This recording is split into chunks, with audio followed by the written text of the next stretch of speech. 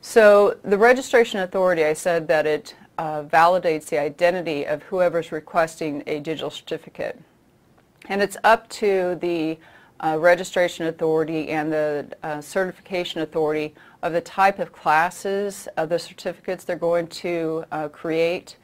Usually they fall along like Class 1, Class 2, Class 3, but it's up to who's configuring the registration authority and the CA to determine what does a Class 1 mean, what does a Class 2 mean. But we have kind of a de facto standard in the classes. A Class 1 certificate would mean that that's just used basically in email.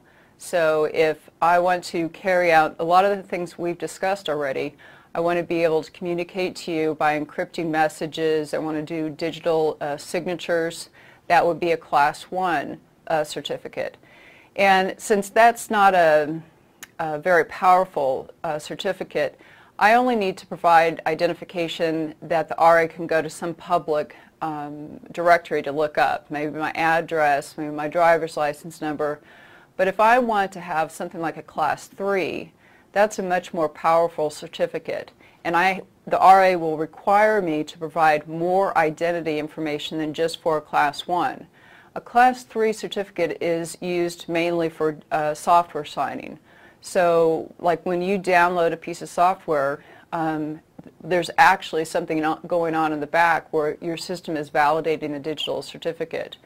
And that's kind of dangerous to be able to, write something, some software that people are going to download. So that certificate, that the Class 3, is more powerful because it allows you to actually digitally sign software. And I would have to, most of the times you actually have to physically go into the RA office and provide more information to prove you are who you say you are. And in another domain, when we talk about, we're going to go through application security, and we'll talk about software signing and how the things are supposed to work, and sometimes how they don't work, and attackers take advantage of it.